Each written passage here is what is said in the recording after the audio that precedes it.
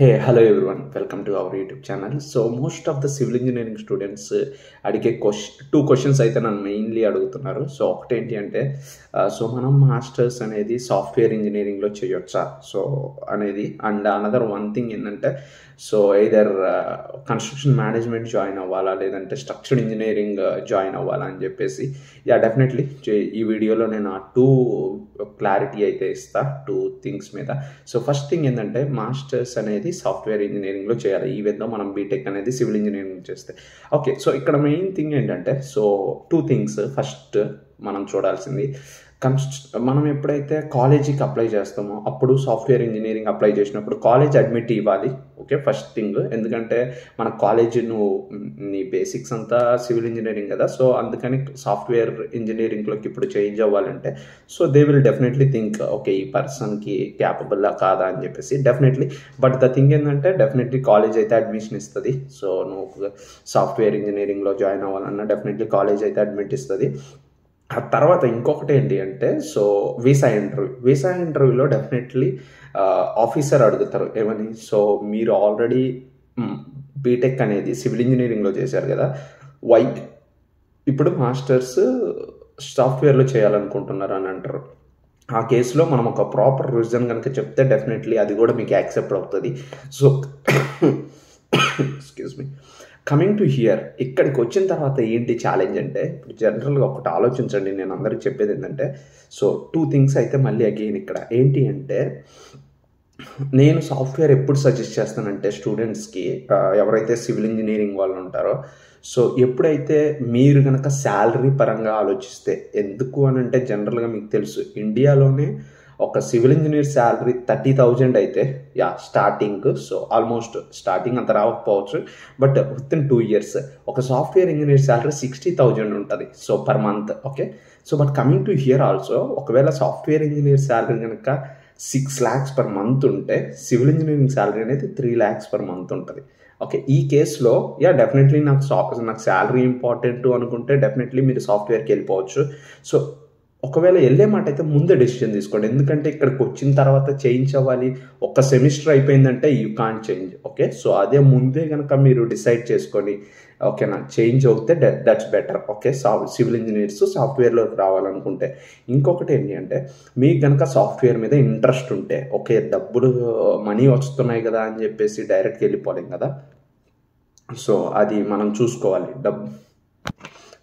So మనకు ఒకవేళ interest లేకుండా మనం కనుక వెళ్తే ఎలా ఉంటుందంటే ఇప్పుడు జనరల్గా ఆలోచించండి, కోడింగ్ మీద ఏం ఇంట్రెస్ట్ లేకుండా, కోడింగ్ బేసిక్స్ కూడా లేకుండా మనం కనుక సాఫ్ట్వేర్లోకి వెళ్తే మన పరిస్థితి ఎలా ఉంటుంది కొంచెం ఇట్స్ కైండ్ ఆఫ్ హార్డ్ కదా, లైక్ ఎందుకంటే అవన్నీ అప్పటికప్పుడు నేర్చుకోవాలి, ప్రొఫెసర్స్ తెలియదు కదా.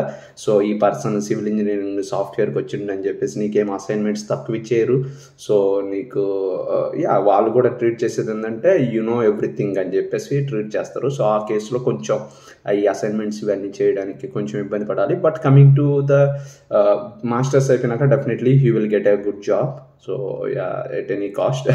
సో అది మెయిన్ అక్కడ అలా ఉంటుంది. ఓకే, ఈ కేసులో డెఫినెట్లీ ఈ టూ థింగ్స్, ఒకటి శాలరీ పరంగా ఆలోచించుకోండి, ఇంకొకటి ఇంట్రెస్ట్ పరంగా ఆలోచించుకోండి. ఈ రెండు చూసుకొని ఇన్ కేస్ మీకు అది బెటర్ అనిపిస్తే definitely you can switch to software.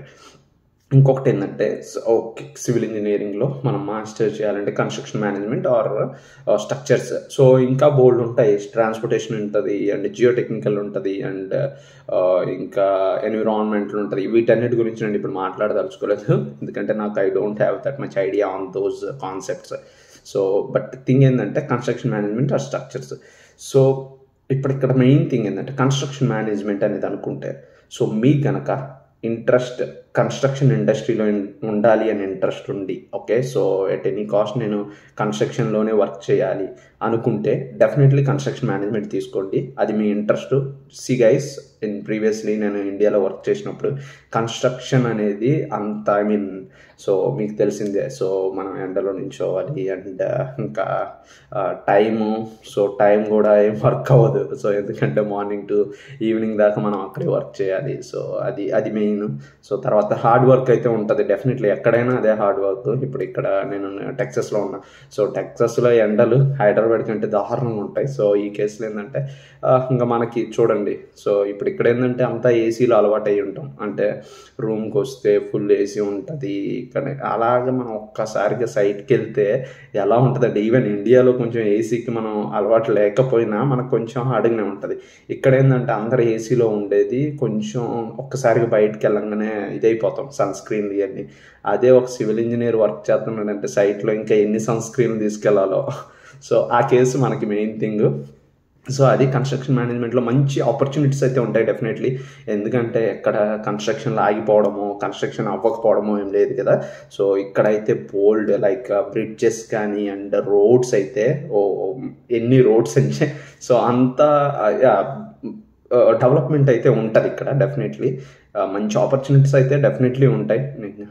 ఎవరు ఆపర్చునిటీస్ లేవు అని చెప్పేసి అనరు, బట్ ఎనీవే మనం ట్రై చేసి మనం కొంచెం హార్డ్ వర్క్ కనుక చేయగలిగితే డెఫినెట్లీ మనకు మంచి ఆపర్చునిటీస్ వస్తాయని నేను అనుకుంటా. తర్వాత ఇంకొకటి స్ట్రక్చర్స్ వస్తాయి. సో స్ట్రక్చర్స్ రావాలంటే సో ఇంపార్టెంట్ థింగ్ ఏంటంటే సో మీకు ప్రీవియస్గా ఇంట్రెస్ట్ ఒకటి ఉంటే మంచిది, ఎందుకంటే నేను స్ట్రక్చరల్ ఇంజనీర్ అవ్వాలని ఇంట్రెస్ట్ ఉన్నా, లేదంటే ప్రీవియస్గా నువ్వు కనుక స్ట్రక్చరల్ ఇంజనీరింగ్లో ఎక్కడైనా వర్క్ చేసిన యాజ్ ఎ స్ట్రక్చరల్ ఇంజనీర్గా, సో అదే నీకు బేసిక్ స్టెప్ తీసుకోవడానికి.